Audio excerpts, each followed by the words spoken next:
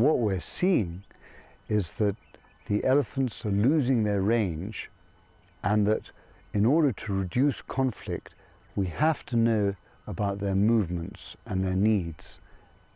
That we're getting from the radio tracking.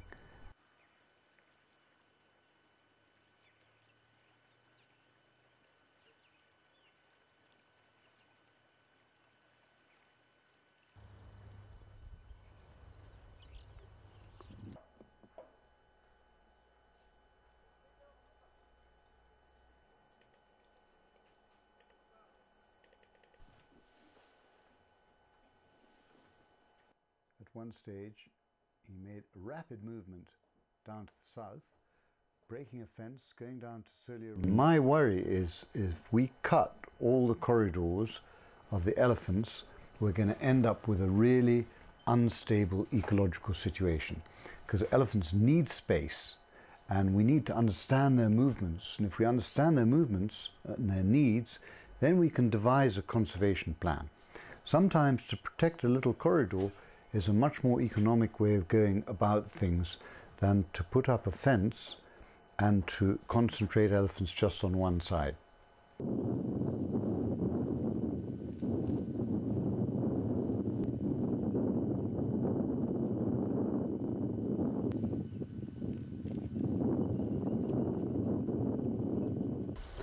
You can download these collars through internet, so you don't need to go all the way to Nairobi. So you can download from our camp. So that's one big relief. So you don't need to circle in the plane, you don't need to travel. So you just need to hook yourself into internet and get the whole information of 1 year data.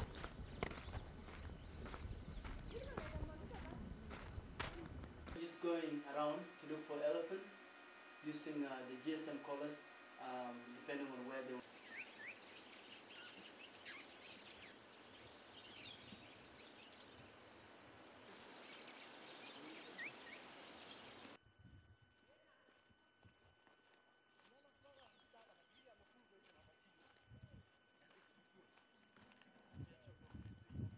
So the Samburu still believe that their elephants are part of their livestock, and they still have that strong belief because they help them to make the watering points and they're making corridors.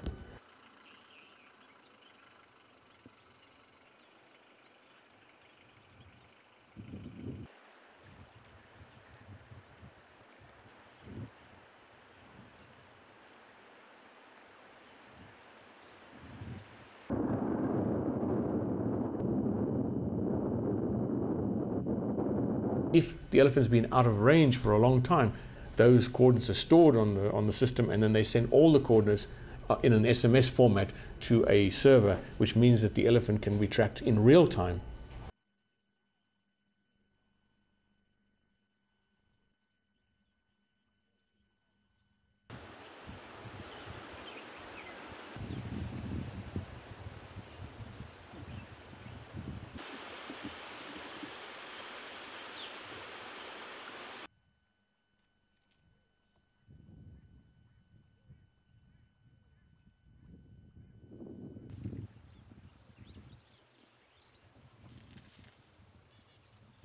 And the future, both for people and for wildlife, is actually to coexist and to find means whereby people can benefit from the wildlife. And that's actually happening in northern Kenya today.